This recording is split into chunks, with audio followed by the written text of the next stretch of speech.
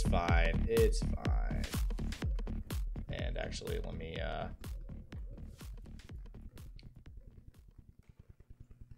just gonna he's gonna be Kata this game so I can fix the score because we're doing things on the fly a little bit right now, so guess we're gonna have to take away that prediction.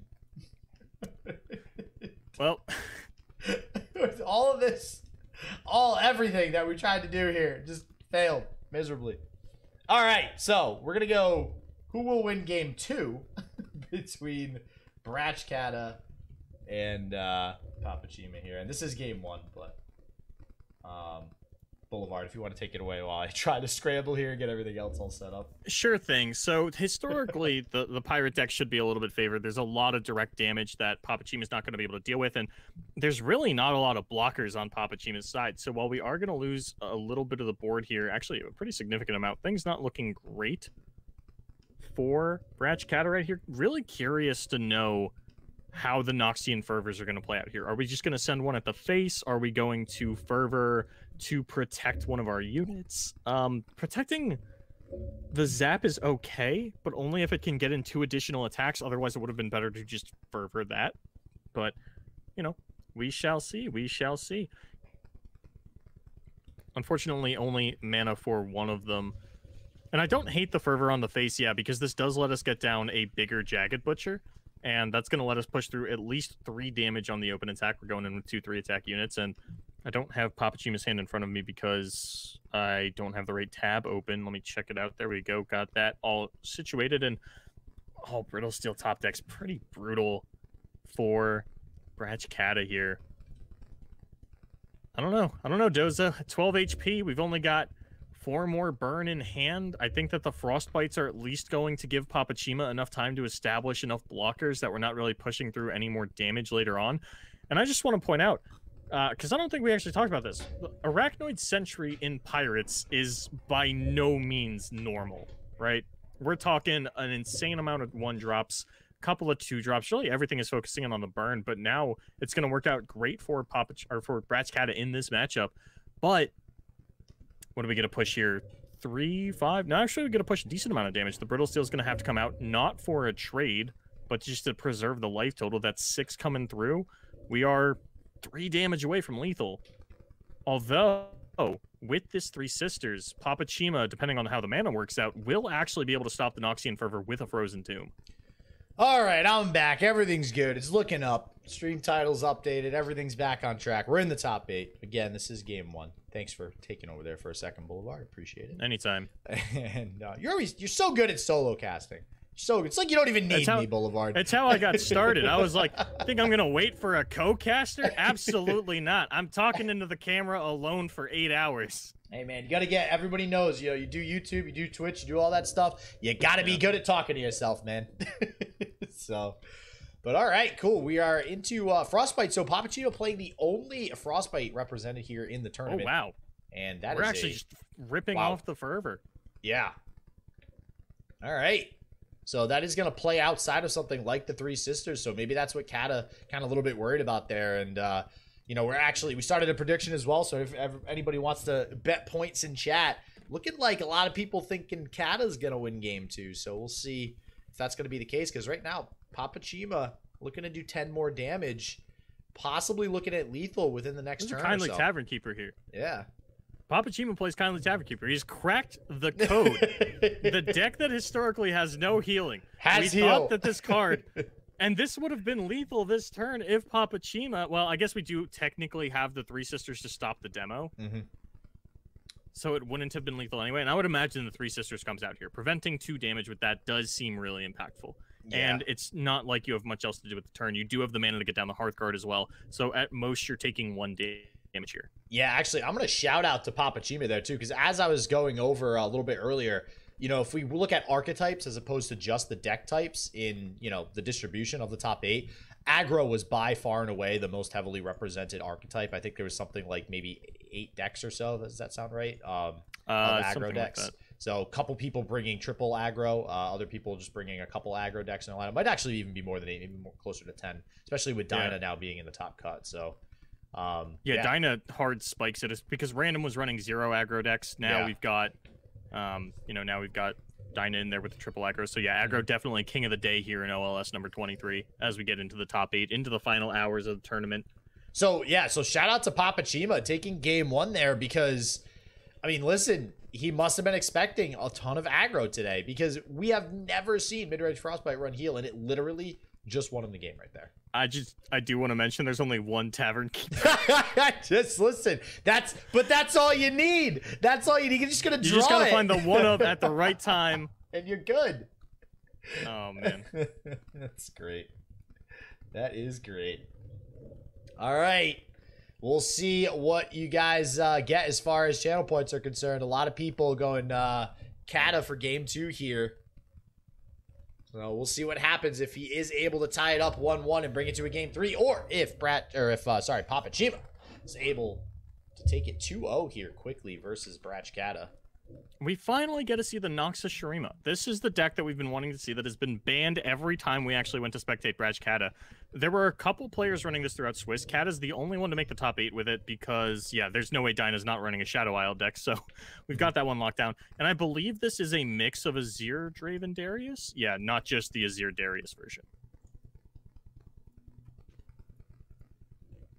All right. I gotta pull this one up because we have not seen this yet.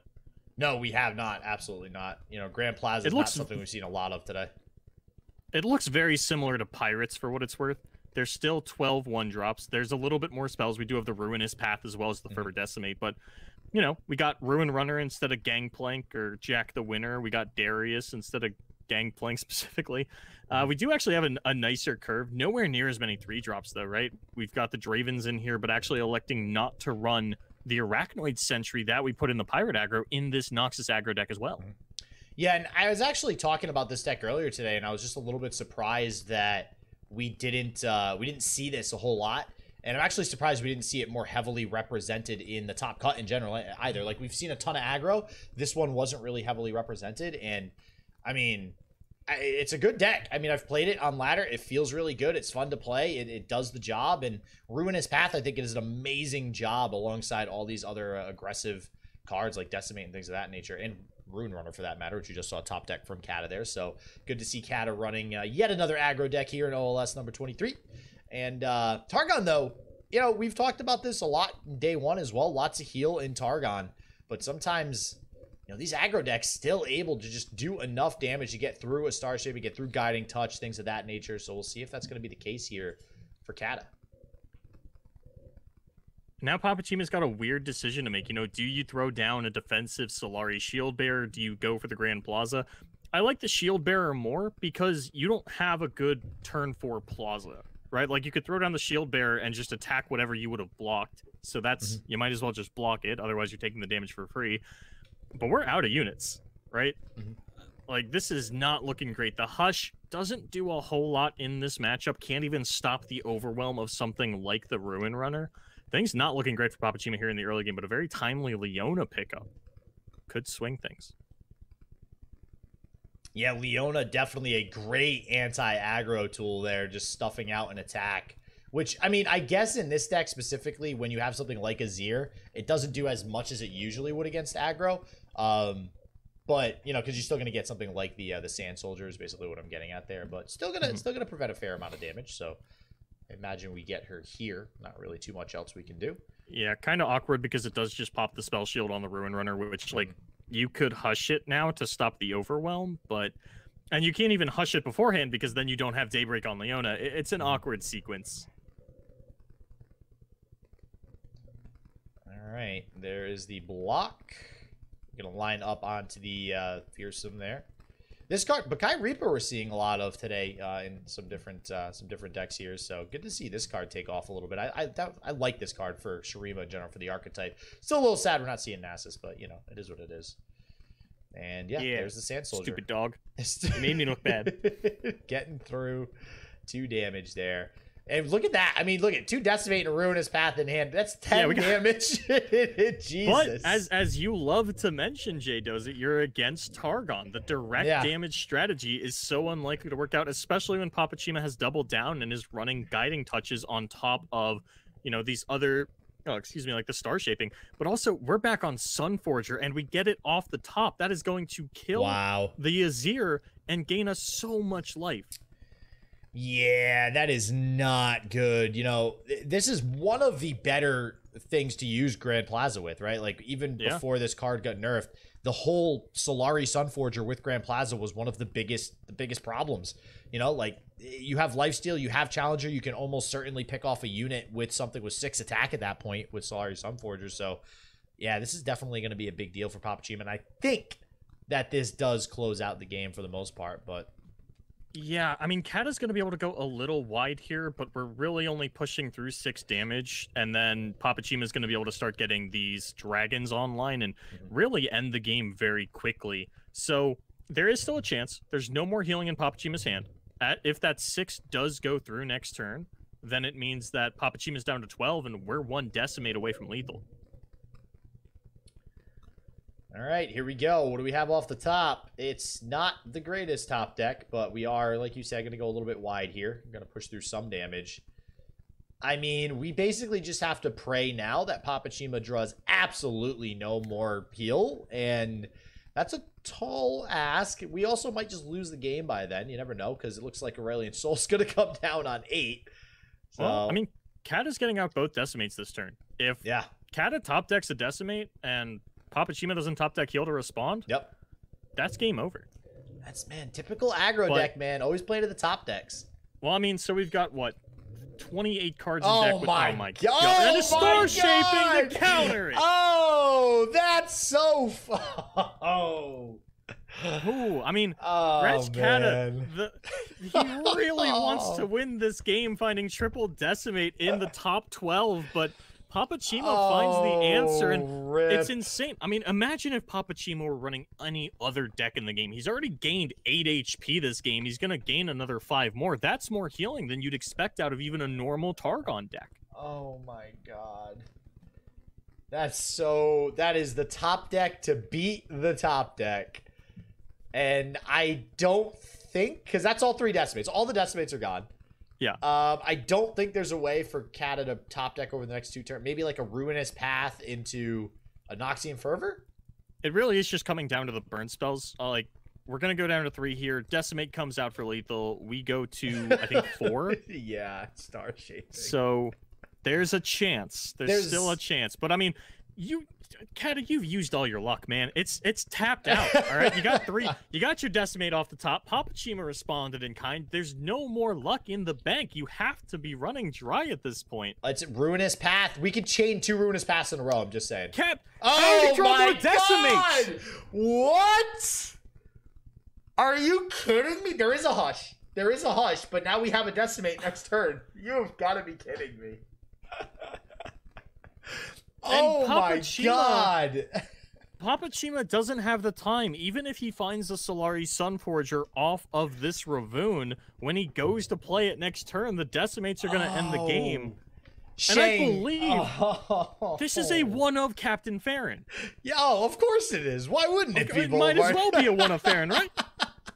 Yeah, Shang, captain, my captain is right. Coming in just in time. Not getting Lee Sin Syndrome here. Coming to the party as scheduled, baby. And wow, this is back and forth here with the top decks. This is insane. And I don't think... I guess now Papichem has to think, because we know everything's known for Papichem. So I think we might actually have to just set up lethal with an open attack, but I don't think we can with Kata at 20 health. Your best bet, and this is so bad, right? Like, this is your best bet. Okay, you play Ravune. If it gets Sunforger, and you top deck single combat. Yep. And that's a pretty iffy line there, but it looks like we are just gonna go for the guaranteed level on the Aurelion. No, I can't. Yeah, I mean, we don't have. I mean, we can still top deck healing for Papichem, right? Even just a guiding touch might give us enough time. Yeah. Star shaping as well, and instead we get.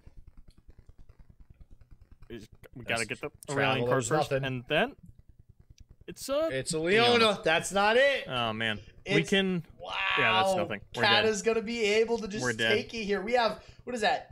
8 cards in hand and can't do a single thing. I cannot believe how this is played out in Bratchedkata's favor.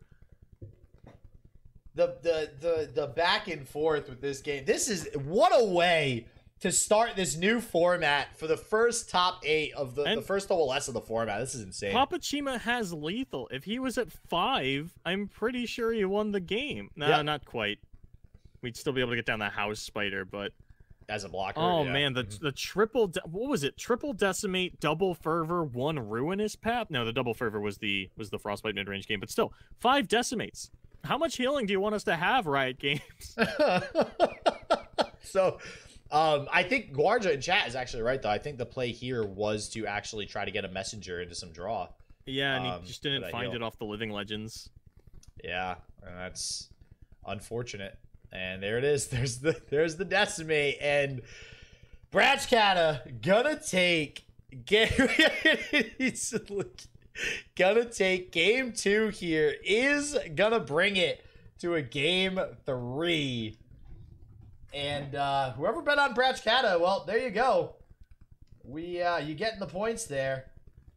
Papichem4 is playing one of the most anti-aggro decks that you could possibly craft.